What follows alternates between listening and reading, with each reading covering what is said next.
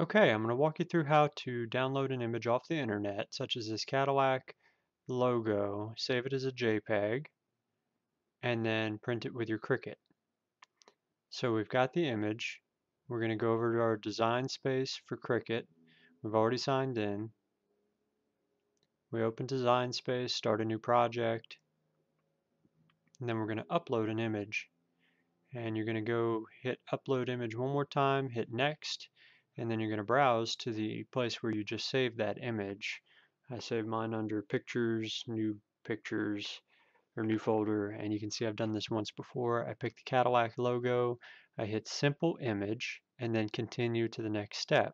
Here, I'm going to remove all the white space I don't want cut out, such as the space between the letters. And I also want to get rid of this pesky trademark sign by using the eraser tool. And once I'm sure that's good and gone, I'll select the eye, which shows me exactly what it's going to cut out.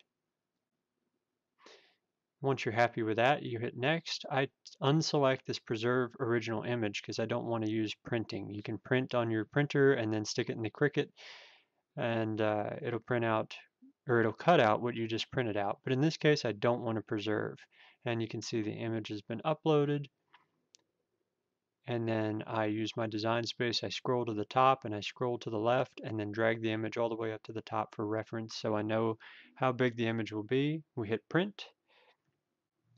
It takes you to the next screen, and then you're going to have to move the image one more time. It does not stay put like you would think. Maybe they'll change that in the next version of Design Space. You can see with the scissor tool, it's cutting only, it's not printing. And then you hit go. And now I don't have my machine connected. But that's how you get it started.